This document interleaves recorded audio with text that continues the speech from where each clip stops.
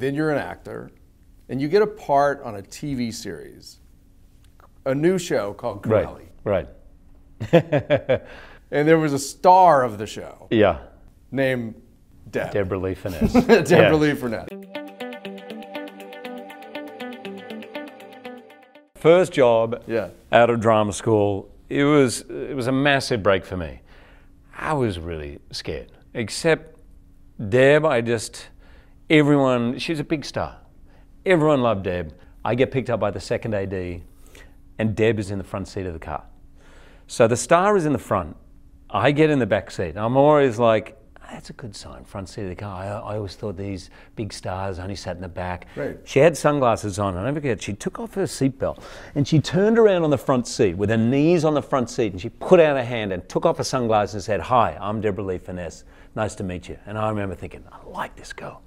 She was obviously very, very beautiful and all that, but just the way she broke down any barrier of forget star and all that. So I was telling everybody, I said, she's unbelievable. Like, she got picked up first, I got picked up second. She took off her sunglasses. She's not a star at all. Day 2, I get picked up and I come out ready to see Deb. Deb's not in the car. I said, "What happened to Deb?" She said, "Oh, I had a little phone call saying, please make sure you pick me up last."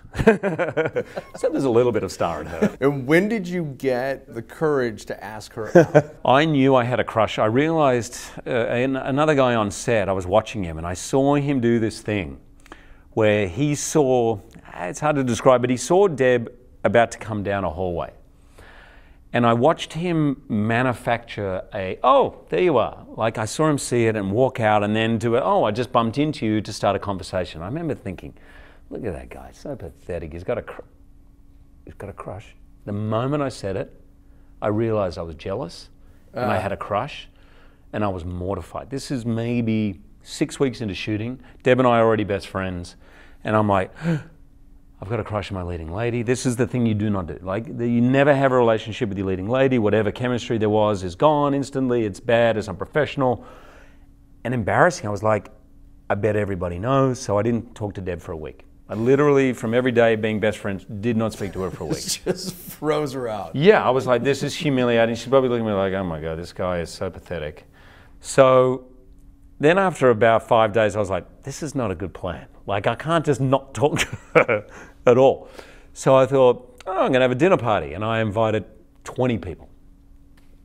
Deb, I'm having 20 people over, you wanna come, whatever, like that. Anyway, so she came over and I said, Deb, give me a hand with the dessert. My dad had taught me he was a great cook, my dad, and he taught me how to make crepe Suzette, and I rang him. He said, this is a good way to impress people, you know, with the flambe, flaming crepes. Anyway, I rang him for a refresher, he told me, and I said, Deb, come and give me a hand. What my dad didn't tell me is it's a good hour to make crepe Suzette. So everyone's sitting at the dinner table. Luckily it's Australia, they're all drunk.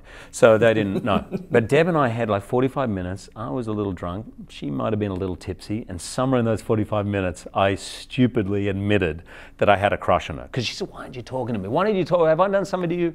I noticed you haven't talked to me like in a week. What's going on? I said, I've got a crush on you, Deb. I'll get over it. I'm sorry. It's embarrassing. She goes, oh, because I got a crush on you too. And I was like, right, what? I never in a million years thought she reciprocated. Not in a million years was that possible.